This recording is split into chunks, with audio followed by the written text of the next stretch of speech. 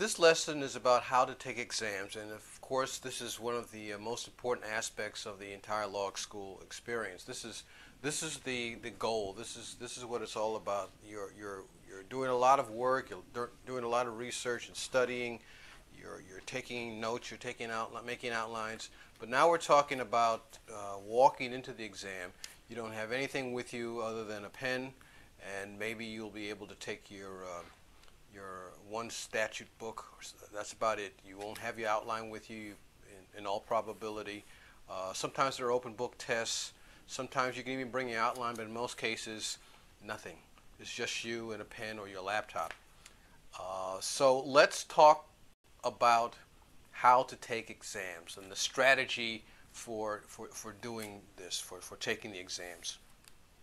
Now, of course, what's going to happen immediately,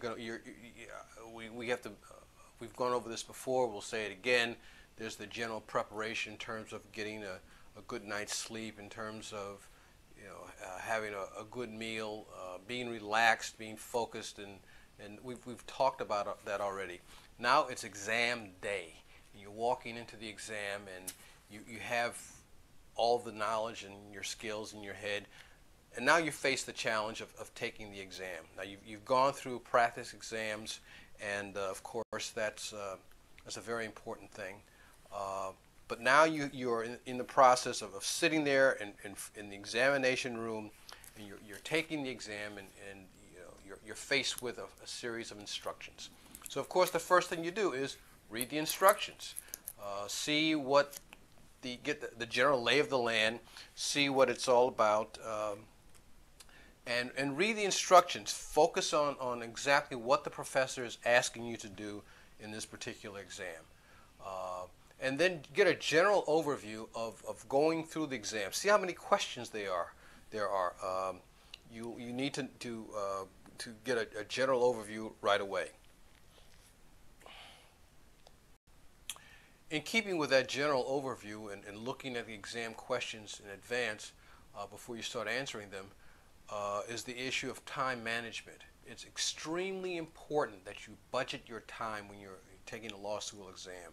It's extremely important that you look at the weight that each exam question is given, and you allot an amount of time equal to the weight of the questions on your exam.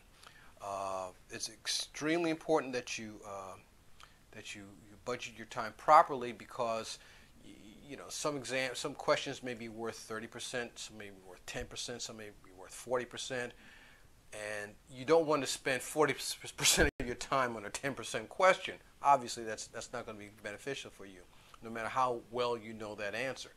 It's important that you allocate your time and budget your time accordingly. Generally, it's a good idea to proceed in the order in which the questions are given. It's probably not worth the time it would take to skim the questions, see which ones you think you feel most comfortable with, and try to pick and choose, whether to answer question 3 first or question 5 first, or just start with question 1 and go in order, seriatim, go in order of the questions in which they're given to you. Don't waste time trying to figure out which question to ask first. Just take them in order. Okay, now you're starting the exam. Okay, this is it. Now you're starting the exam, and you've read the instructions. You've done your overview. Now you're ready to look at your first question.